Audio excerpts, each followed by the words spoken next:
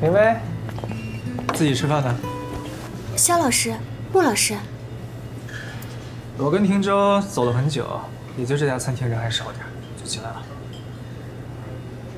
要不，咱们坐一桌吧？我一直想要感谢穆老师，今天就给我这个机会，让我请你们吃顿饭吧。好啊，我没问题。汀州你呢？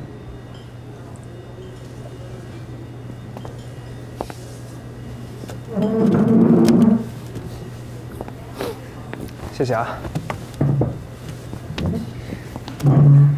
哎呀，谢谢。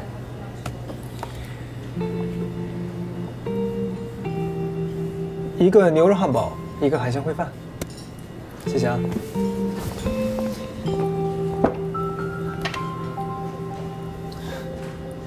说我冒昧啊，闵小姐，今天看你心情好像不太好，是有什么事情影响了吗？ 我本来以为自己有些运气和一些实力，所以就算有再多的质疑，我也一直在坚持。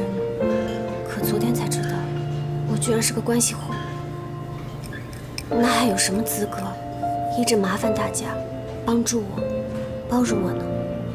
我想过要退组，但是我害怕耽误全组的进度，而且。 我真的付不起违约金。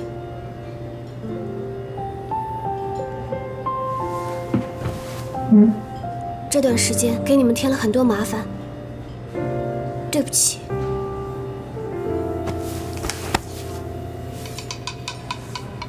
坐下慢慢说，坐下。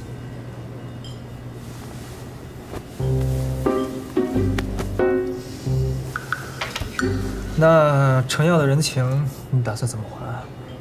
你真的打算跟他复合吗？绝对不可能。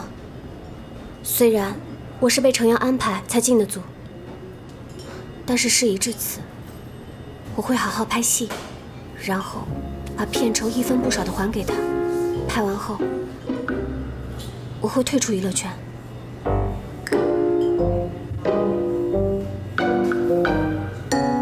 闵小姐，你可能还不知道吧？ 剧组选女主演的那天，导演其实是想挑经验更丰富的女演员来着，是汀州力排众议选的。沈总，实在是对不住啊！我知道这人是你推荐的，但是这主演用新人，制片组压力太大了。穆老师，您说对吗？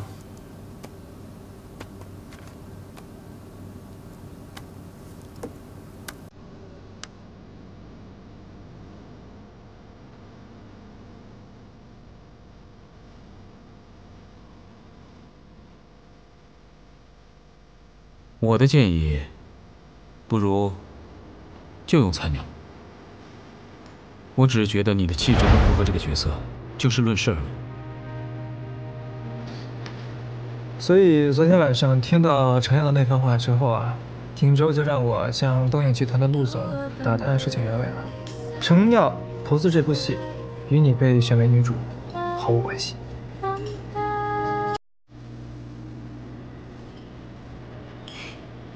穆老师，我爱你。你放心，我一定会努力的。